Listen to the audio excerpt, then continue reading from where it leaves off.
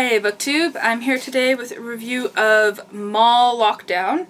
It's a Star Wars novel that takes place outside of the movies. It occurs before the first movie happens. And I mean Star Wars Episode 1, not Episode 4. Because as you can see, the main character on here is Darth Maul. And there's this beautiful, gorgeous picture of him on the back too here. Appreciate the beauty. So Darth Maul is my favorite Star Wars character. He is this very interesting character. This is the first time I've read a Star Wars novel, and it was not disappointing at all. So this is by Joe Schreiber. He's well known for his horror novels. And he's also delved into writing about Star Wars. So this book is basically Darth Maul is put into this prison by Darth Sidious to look for this character. But it's not just an ordinary prison. What is expected of the prisoners is that they have to sirens will go off, they have to go to their cells, the cells will be rearranged, and then they have to fight to the death. But there's a lot more going on in this prison than just that. I'm going to set it down because it is a hardcover book and it's kind of heavy. Or I can just set it, I don't know, up here and you can still stare at how pretty Darth Maul is. Or not. Anyways. So I really liked the characterization of Maul. He doesn't disappoint. He is just ruthless. You know, there's points where you want him to redeem himself and do something differently, because I think that's kind of like human nature. You want the bad guys to have a reason for being bad and to actually be able to be good. But Darth Maul isn't. Darth Maul is evil for the sake of being evil. And I think that's really fun to read because you get to indulge in that kind of side of yourself where you kind of want to do something bad, not for any particular reason, but just because it's bad.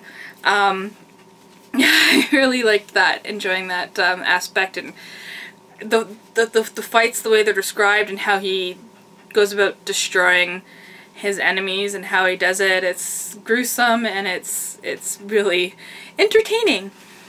Yes,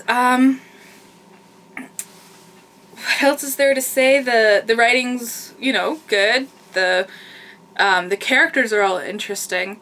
He doesn't inundate you with too many, but there is a good cast there, and you get to know a little bit about all of them.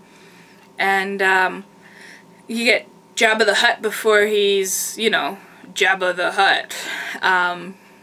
You know, when he's just starting out and everything, and I really liked seeing him become a major character. I guess Darth Maul's kind of villain, one of the many that he's fighting against. I do want to talk about this one creature from the novel. I don't know if you remember the Cyrax, the giant worm from the Star Wars movies. Anyways, there's one in this kind of prison spaceship thing, and I think he really does expand on that creature and what it does, and makes it really terrifying. So what he does is he has the Cyrax consume people, like eat them, swallow them, whatever, but then their minds become part of this hive mind. You know, because he's eating all these bad guys who are in this prison, and they're all kind of screaming for help and, oh, you know, this and that, and then all of a sudden it's like, feed, I must eat, I must feed, and like everything goes, and if you get close enough to the worm you can hear it, and I thought that was really terrifying. To, you know, you're physically not there, but you're mentally, like your soul or whatever is there, and it's part of this worm's mind, and I just thought it was so, like, intriguing. I wanted to read more about, you know, this giant worm. Yes. So, I mean, that's this Darth Maul, wherever it went, Darth Maul novel, Maul Lockdown by Joe Schreiber. I'd say definitely if you're into the Star Wars universe at all, this is a great read.